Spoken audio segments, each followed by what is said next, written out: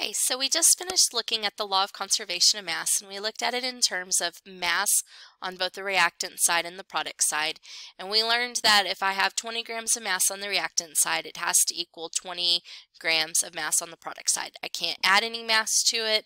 I can't take any mass away from it. It has to be the same amount. It's just going to look different. And so now we're going to look at the law of conservation of mass in terms of specific elements and how many atoms I have for each element that's present within the equation. And we know that if we have 10 carbons on the reactant side, we have to have 10 carbons on the product side. If we do have all of the same elements equaling the same amount on both the reactant and the product side, we have what's called a balanced equation. If an equation is balanced, that means that it is following the law of conservation of mass. So let's look at an example of that. So here we have a paper, and we've got some Skittles, and we do not want to eat these Skittles. They've been used all day. So please make sure that all of your Skittles make it back into the cup so that the next class will be able to use it. And right over here I do have a color key that tells me which color is carbon, which color is hydrogen, and which color is oxygen.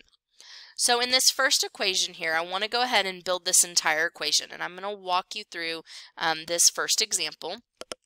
So here I have one carbon, so I'm going to put one yellow Skittle. I have 4 hydrogens, and hydrogens are red, so I'm going to get 4 red Skittles. Here I have 4 oxygens. 2 times 2 is 4, so I'm going to put 4 greens. Here I have 1 carbon, 2 oxygens. 2 times 2 is 4, so I have 4 hydrogens, and then I have 2 times 1 is 2. I have 2 oxygens.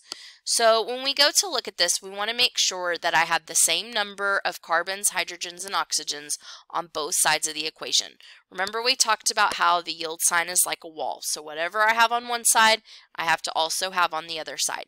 And so what we're going to do is we're going to line up our elements, our Skittles, on both sides of that wall.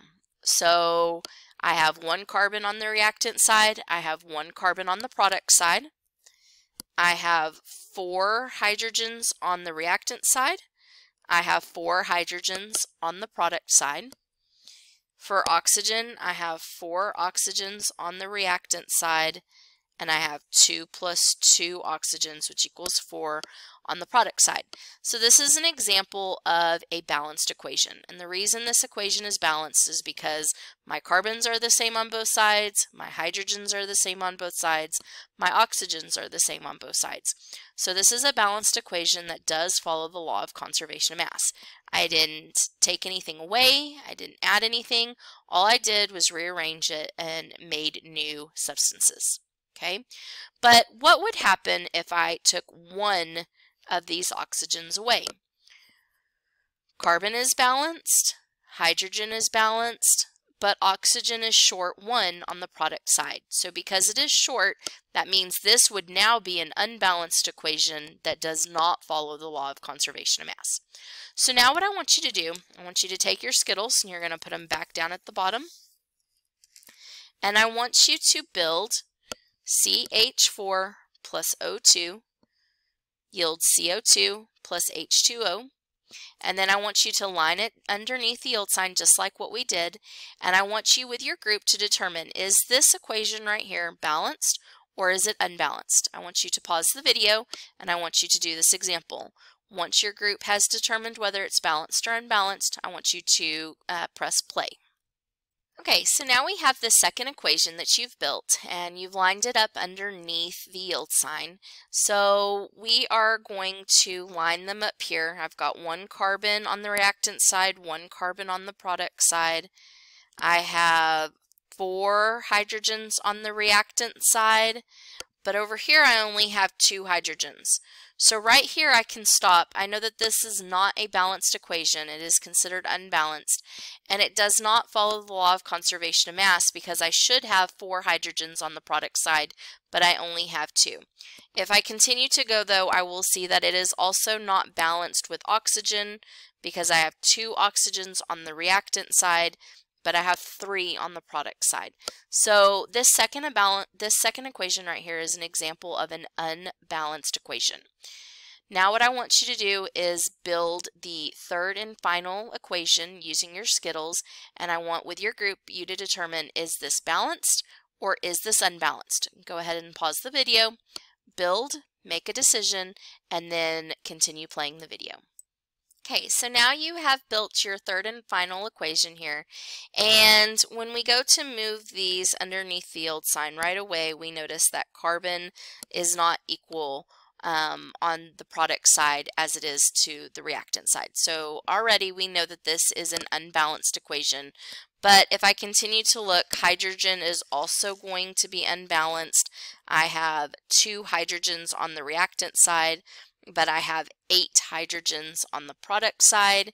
Oxygen is also not correct. I have 6 oxygens on the reactant side, and I only have 4 on the product side. So this is also an example of an unbalanced equation.